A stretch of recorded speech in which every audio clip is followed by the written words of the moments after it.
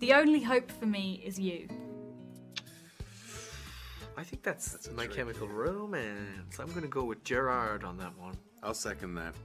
Yeah, it's My Chemical Romance. Take that, MTV. I didn't think it was possible to miss a person this much. That's the show. That's the umbrella. I didn't think it was possible. Oh, that was it was Alison. That's wasn't Alice, it? yeah, with the baby. I don't love you like I did yesterday.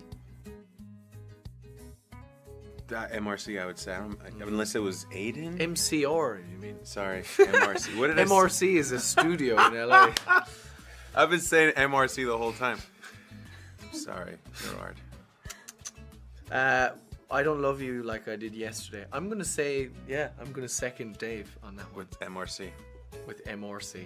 It's the newly renamed MRC. If you love music, then you're in the right place. That's MRC. My Chemical, yeah. We never said. We don't even acknowledge music with us, do we? My Chemical, yeah, I think that's My Chemical Romance, isn't it?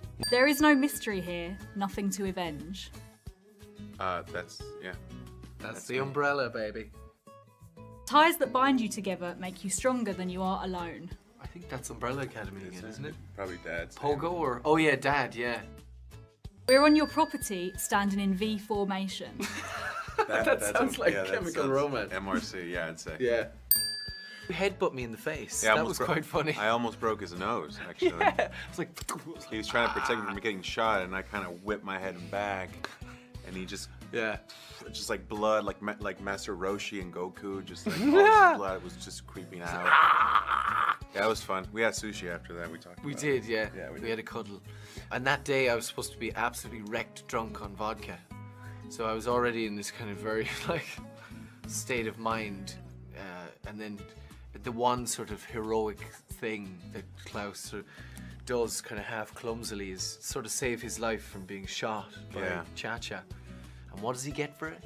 A headbutt in the face. Montreal together. We did go to Montreal, yeah. For a couple of nights. We met a teacher who was a comedian. Yeah. Yeah. We were in this, what was it? Was it a Thai restaurant? Yeah. It was great, actually. Really good Thai food. We met this guy who was really hungover and he was picking up delivery. And he was a school teacher, but he was also a comedian on the side. And he hadn't slept for 48 hours. Yeah. He was just wrecked. And Yeah. he actually, he gave us a good steer because later on we went down and watched comedy in this comedy club because we're like, we're in Montreal, we have to go watch some comedy. Yeah. So that's how we kind of instilled the chemistry between. Yeah. A little bit. And earlier on, before we started filming, we had almost 2 weeks at the end of 2017 there to kind of just get in a conference room and play around and do some sort of workshopping and see what sort of organically comes up. And I think all the time spent conveys in the show, you know, before we started filming, because we were very familiar with each other by that time. So yeah, you really have to be fully aware when you're working with this guy, because it's like you have to know that every take is going to be somewhat different, and if you're stuck in a certain way, it's not going to work. It's not going to breathe. Yeah. Yeah, I'm gonna slightly bandwagon on Dave's answer. There was a very relaxed, very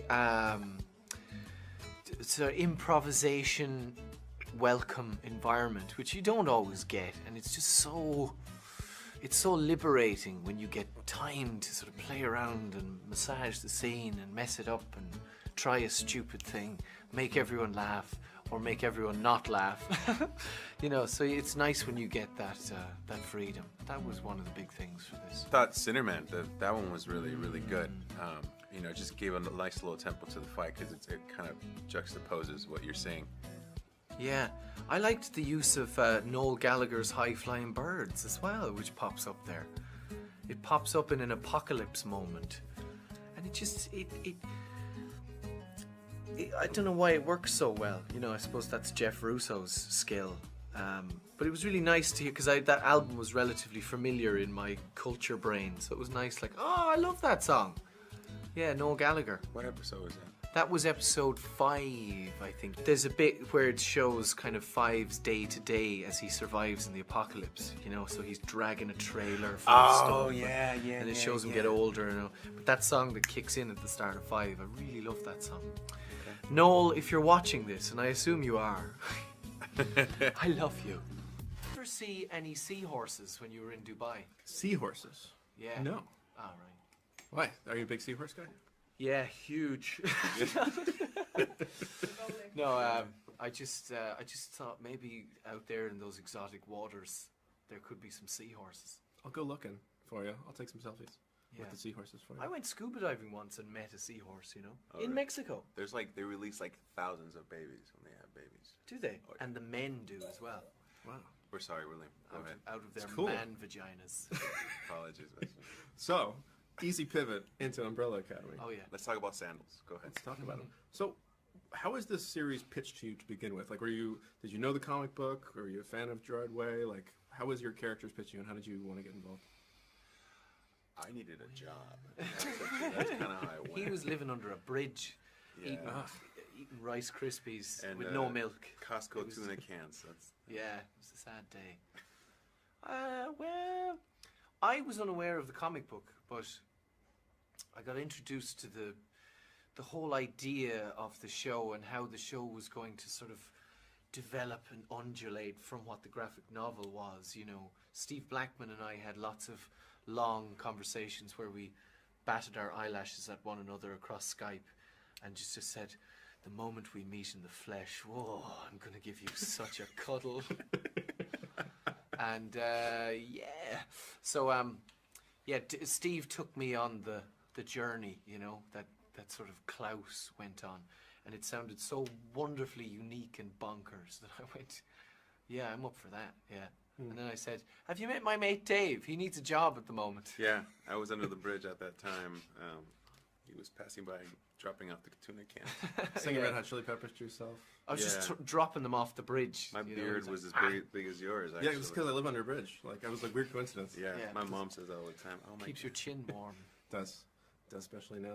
But yeah, how was it returning to, you know, the world of superheroes Yeah. as well? Because can I just say that Save Me Barry is still the funniest thing I've ever heard on television? Like, that's my favorite line of all time. Wow, well, that's a great honor, sir. Thank you. Well, thank you. I just had to throw that out there. But Yeah, I mean, so I how wish was I for wrote you? it, but you know, I Delivered got to it. say it. Yeah. It's all the delivery. Well, yes, it's great. It's very interesting, and it's been 10 years. You know, Yeah. it has a certain poignancy when you think of it that way, because I was 21 when we shot the first series of Misfits, and I'm 30 when we shot the first series of this.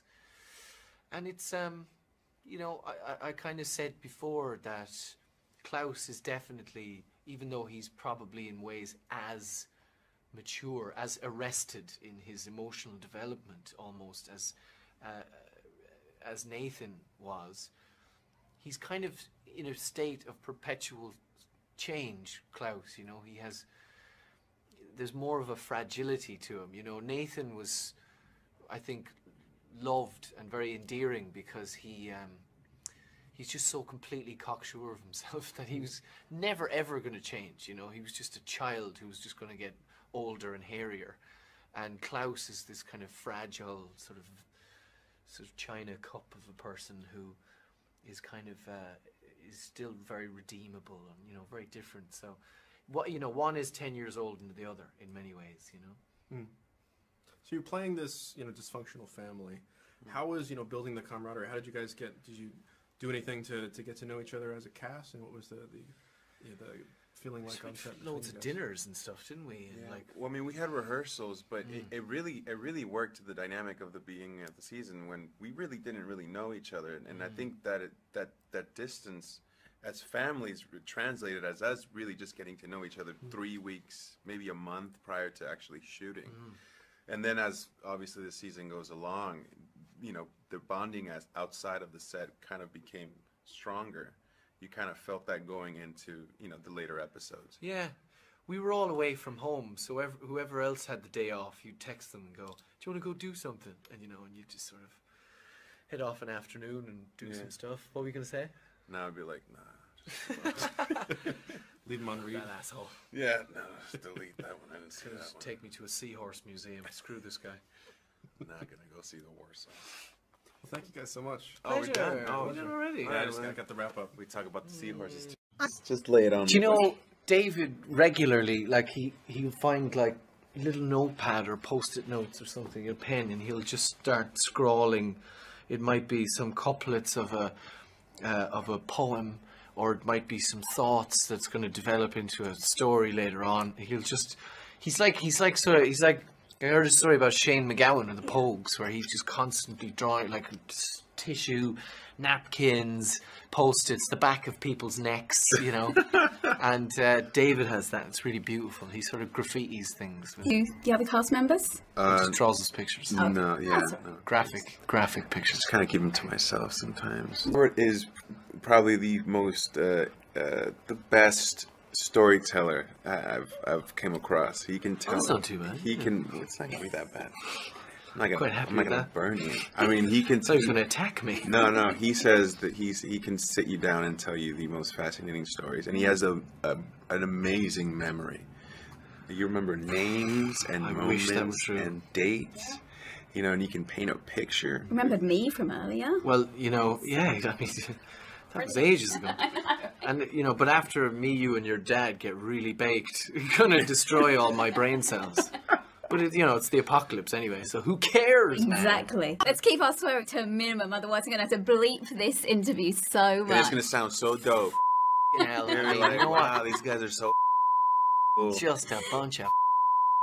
It is the end of the day, isn't it? All right, let's We How said you this would wanted happen. it. It's Serious exactly how I wanted it. Well Serious remembered. Guys, The Umbrella Academy. I binged this in like 3 days. I don't know if that's called Ooh, binging. that's unhealthy. Is that called binging? Very unhealthy. No, that's great. Okay. That's very healthy. That's about the, That's that's decent. about the optimum binge, isn't it? You save a lot of money. But that's 10 hours, so like over 3 nights. That's it's 3 hours? 3, 6, 9. That was a lot of my evening. 6, A lot of 8. late nights. 3, 4, 3. How did you split it up? 3, 4, 4. 3. Yeah. Oh, that's Oh, good. no, 4, 4, 4, 4, 2. I'm sorry. I didn't go Anyway, to yeah, 4, 4, 3. very different to anything I've seen before, though. Like in terms of superhero stuff, and I watch a lot of this stuff. Where do you guys see it sitting? Because, like I said, it's superhero fans aren't going to find it the same as superhero stuff, and other people might hear it's superhero and think it's not for them. So I feel like it's very much genre defying because people won't know where to place it. So I think people are either going to love this or they're going to hate it. And I'm totally fine with that. Oh. Yeah, because you don't want to have something that's in the middle that kind of blends in with all of these other things, which they're good content, I'm sure. But I'd rather stick out a little bit more to the left. You know? like a sore thumb. Yes. A fat Who sore thumb. doesn't like it sort of thumb? Yeah, a big red sore thumb on the map of culture, mainstream culture. That's what we are. That's how we will label this. Obviously, in the series, their dad doesn't call them by anything other than their numbers. Except for me, he calls me saucy every now and again. That was in the deleted scenes. Hey, saucy. Saucy, come here. Bring me my sauce. Saucy ass. Bring me my cup When of you guys salsa. were growing up, do your parents ever refer to you as anything other than your names? Yeah, mine called me number 3, which was kind of... You said it wasn't number 2. So it was you were method already. Yeah.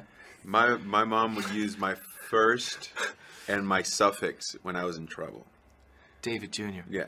David Jr. David Do you Jr. know what my dad regularly does? He'll you know that thing where, because I was the third sibling in the family, the youngest, and he'd go, because the Brendan, Sean, and we had a dog as well called Walter. And he'd go, hey, Walter, Sean, Rob.